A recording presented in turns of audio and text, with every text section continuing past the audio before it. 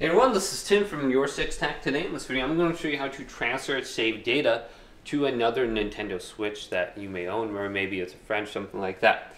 So on the home screen here, let's go to System Settings, and then scroll on down. And we are going to go to Data Management. Go right, scroll on down under here. Now you might be able to download your saved data from the cloud if you have the membership for Nintendo. But we want to go to transfer your saved data right here. So this one allows you to send data from one switch to another switch, transfer saved data to a nearby console. Saved data can only be transferred between users that are linked to the same Nintendo account. So if you bought another Nintendo Switch and you want to transfer over the information, well, this is easy to do this.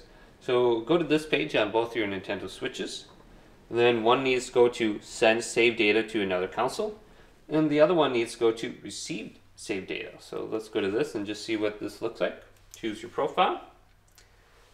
And then you have to select the saved data you want to send to another console. Go to Brawlhalla. And then any information on here you should be able to send over. Alright, so let's go to send over. And it's bouncing. And you should be able to receive it now on the nearby console. Now if you do have a membership to Nintendo Online, well, you should be able to just come to this section, go to Save Data Cloud, and you should be able to just download it to your Nintendo Switch.